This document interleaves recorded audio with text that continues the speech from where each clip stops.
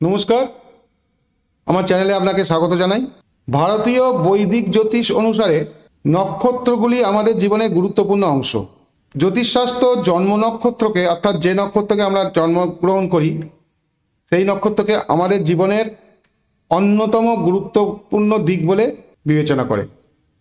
সমস্ত নক্ষত্র তাদের জ্যোতিষশাস্ত্রীয় গুরুত্ব অনুসারে মানুষের জীবনকে প্রভাবিত করে। জ্যোতিষে নক্ষত্রকে সহজ ভাষায় নক্ষত্র মণ্ডল বলা হয়, কারণ এই যে আমাদের 27টি নক্ষত্র আছে, এগুলো কোনোটা এক একটা সিঙ্গেল নক্ষত্র, এগুলো নক্ষত্র মণ্ডল, পুঞ্জ। সেটা অনেক বিস্তারিত আলোচনা, সেই আলোচনা আমি অন্য কোনো সময় করব। তো আমাদের জ্যোতিষশাস্ত্রে 27টি নক্ষত্র রয়েছে।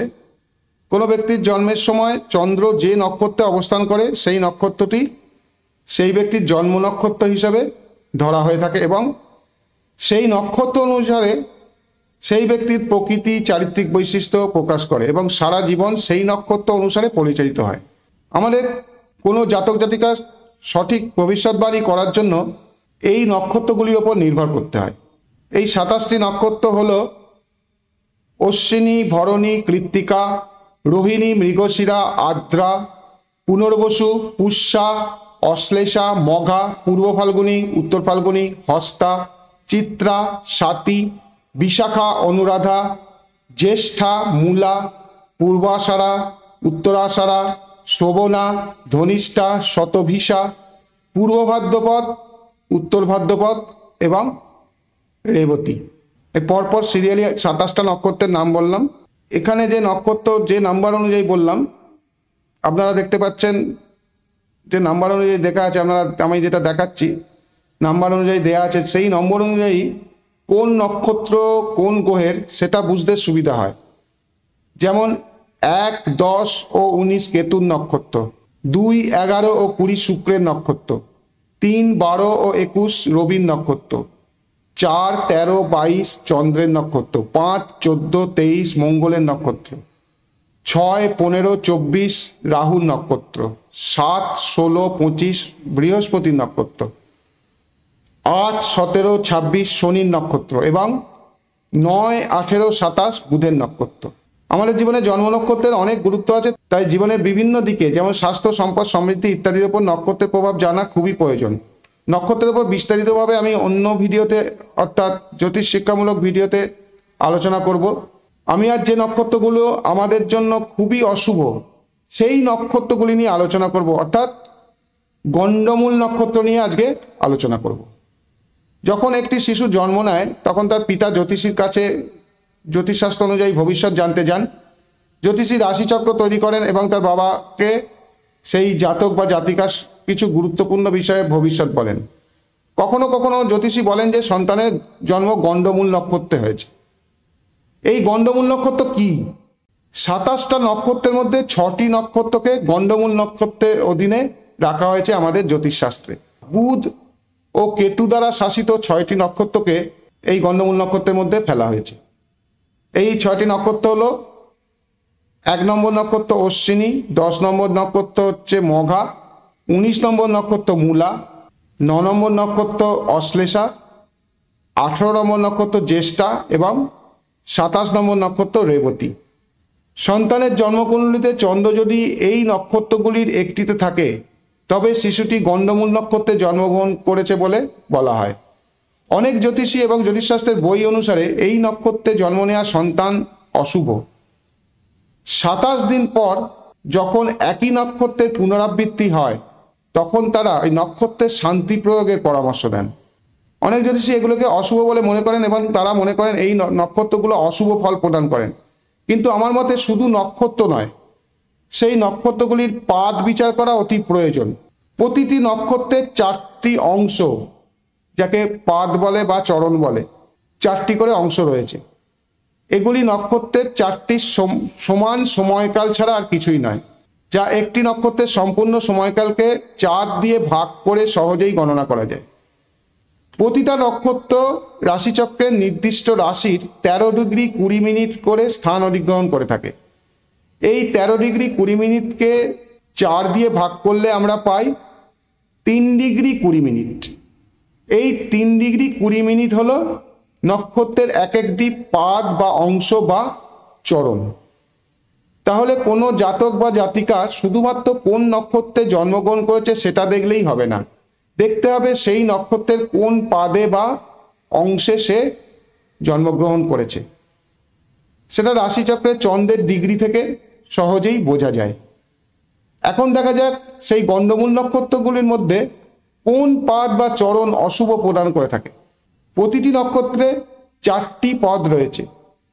আমি এখানে এই 6টি নক্ষত্রের খারাপ প্রভাবের কথাই উল্লেখ করছি। অশ্বিনীর প্রথম পাদটি জাত শিশু এবং পিতামাতার জন্য শুভ নয়। এই পাদে জন্ম হলে শিশুর 10 মাস বয়সে নিজের বা পিতামাতার হৃষ্ট অর্থাৎ জীবন সংশয় নির্দেশ করে। 16 বছর বয়স পর্যন্ত এই হৃষ্ট থাকতে পারে। মঘার প্রথম ও দ্বিতীয় পাদ সন্তান ও পিতামাতা উভয়ের জন্যই ভালো বলে বিবেচিত হয় না। 4 বা 8 বছর বয়স অশুভ।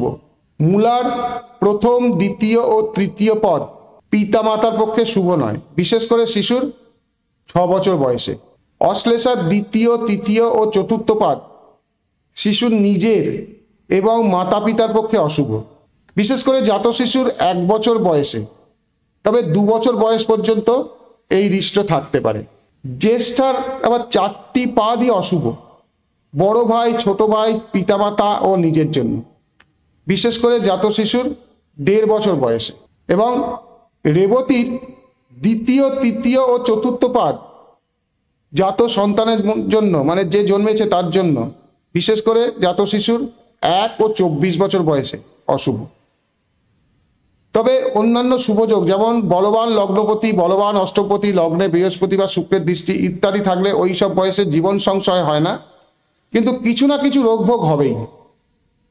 কিছু জ্যোতিষী বলেন যে গণ্ডমূল নক্ষত্র ব্যাপারটা একটি জ্যোতিষশাস্ত্রীয় মিথ, কিন্তু আমি তাদের সঙ্গে একমত নয়। আমার অভিজ্ঞতায় আমি দেখেছি যে এই নক্ষত্রগুলিতে জন্ম নিলে জাতক জাতিকার শৈশবে স্বাস্থ্য সমস্যায় ভোগে। গণ্ডমূল নক্ষত্রের জাতক বা জাতিকা যদি বেঁচে থাকেন তবে তাকে অন্যান্য শিশুদের তুলনায় বেশি বুদ্ধিমান বলে মনে করা হয়। আমাদের কাছে সাধক তুলসীদাস ও সাধক কবিরের উদাহরণ রয়েছে। এর পাশাপাশি আমার অনেক গণ্ডমূল নক্ষত্রে জন্ম জাতকের রাশিচক্র বিশ্লেষণ করার অভিজ্ঞতা রয়েছে, যেখানে আমি দেখতে পেয়েছি যে যদি পতাকি দৃষ্টির মতো অশুভ যোগ, মানে পতাকি দৃষ্টি থেকে জীবনের জন্য জীবন সংশয়ের ব্যাপারটা আসে, পতাকি দৃষ্টির মতো অশুভ যোগ যদি রাশিচক্রে থাকে তবে গণ্ডমূল নক্ষত্র দ্বারা সেই জাতক বা জাতিকার হৃষ্ট, মানে ফাঁড়া যেটাকে সাধারণ কথায় বলে, আরও তীব্র হয়।